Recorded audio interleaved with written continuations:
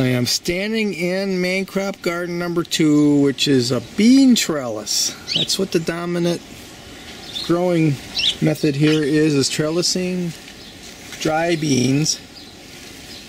And these are some African bean. I can't tell you what they are, but they're prolific.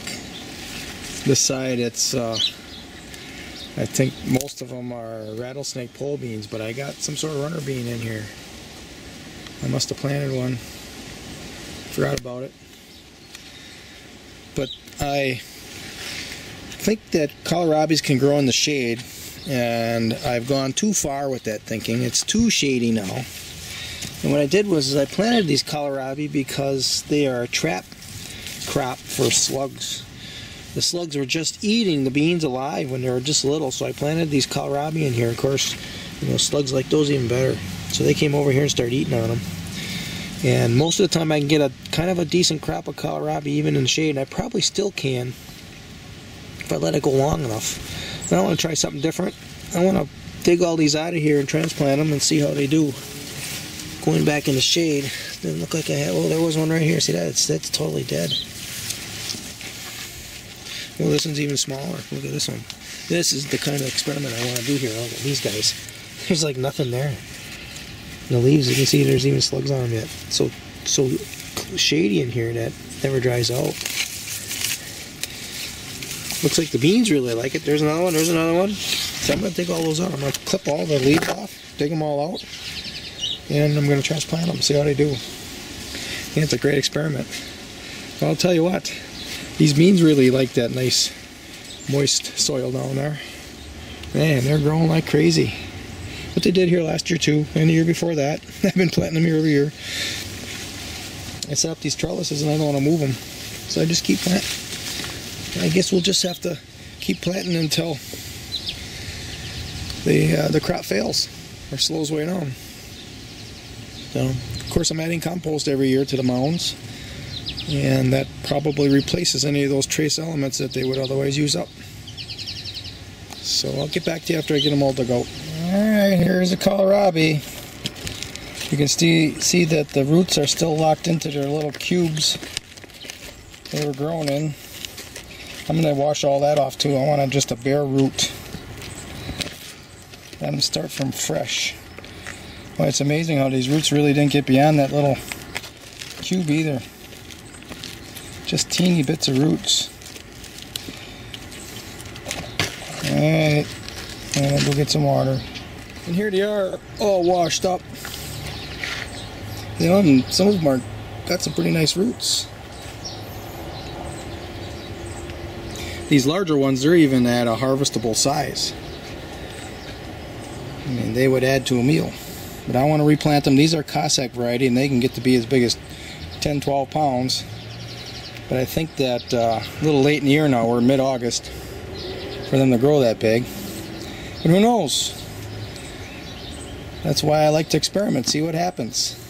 I think these larger ones, these 3, I'm going to save for advantageous spots in the garden because they're already proven that they can grow somewhat even in deep shade. So now I'm going to put them in the sun, see what happens. Some of these little ones I'm going to put in a pot. I've got some pots over there that I just pulled away from a shelf because the tomatoes are dead in them, so I'm going to plant some in those pots. And we'll see how they grow in pots. I don't know, we'll find out what happens. Oh yeah, I wanted to talk about this too a little bit. These are gill plates from fish, and I am still digging them out of my garden, and some of this stuff is really sharp. Look at that one. So this is remnants from back when I did the Three Sisters gardens, and I kind of followed the directions of how Native Americans used to bury fish in the ground, and they would plant their corn seed on top of the fish. And then what happens is that fish never really decomposes, not the bones. And then this is years later, and I dig this up, and they poke at my fingers as I work the soil. So I think it's a bad idea if you're going to be burying fish in a garden you're going to continue to work year after year. Which brings me to my other theory about Native Americans, when they did plant corn, they never planted it again in the same spot twice. You know, they moved around. So it was no big deal to leave fish bones in the soil. How about that for a theory and an idea? I think the Native Americans were a lot smarter, moving around like they were. I'll show you the root systems on these tomatoes. These are tumbler tomatoes, and boy, they are just prone to wilt. I think it's called like Fusarium wilt or something, some type of a fungus, or I don't know what exactly it is, bacteria. But the plant is virtually dead. Grew a lot of tomatoes. Pretty happy about that, but I want to show you this root system that was formed in my compost. Look at that. These are all hairnet roots. If you were using, you know, the regular standard chemical NPK fertilizer you buy in the store, you know, they normally call it like 10-10-10 or have some other quantities of numbers here. Gotta get that mosquito off me. You wouldn't get all these hairnet roots. You just get a couple of big tap roots, because that stuff is designed to have your plants drink the NPK, and then basically all the plant is, you know, a skin full of water full of NPK, chemical fertilizer. So this, on the other hand, this is hairnet roots. They're eating, and they're absorbing all the nutrients on the scale, the periodic table, which there's lots and lots of elements. So basically I'm growing some really healthy food here. That's what this is telling you. Same with the other one. Alright, I'm going to plant some kohlrabi in these pots now and see how they grow. So here we are with the kohlrabi in the pots. We're ahead of tomatoes. You can see I kind of bevel the side here with the soil, because when you water the pot, if it was a flat surface, the water likes to find a little channel along the side of the pot, and then you really don't water the soil in the center.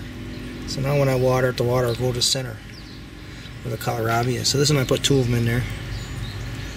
And you know, in my mind, I think, you know, they're gonna get, these are big kohlrabis and they're gonna fight for each other in this pot. Well, I don't know if one's gonna die or not, and I don't know just how they'll get along. So let's try it once, see what happens. I got some more over here. This pot here's got a really tiny hole, and the soil's always wet. There's potatoes growing in here now. I actually had to cut some off because the plant died off, so maybe there's potatoes down there, but I don't know that. This one I hardly ever water. As a matter of fact, I've never watered this one, and it's still very moist down in here. You can see how moist it is. And the idea is, wouldn't that be nice to have potatoes you never have to water? Anyways, I think it's more function of the pot here, but I haven't watered this one either, and this one dries out pretty much. I'm growing some potatoes. Oh, here's one right here. Look at it. I'll take that one and I'll eat it for breakfast tomorrow.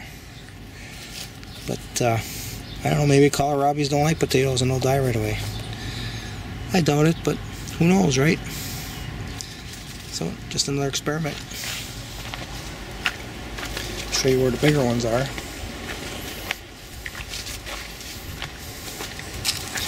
So I planted one right there, and the other one is up on the other side of that little thicket of skirret and leeks. There's going to be radishes growing in that spot, so we're kind of on the edge. Alright, we'll see what happens.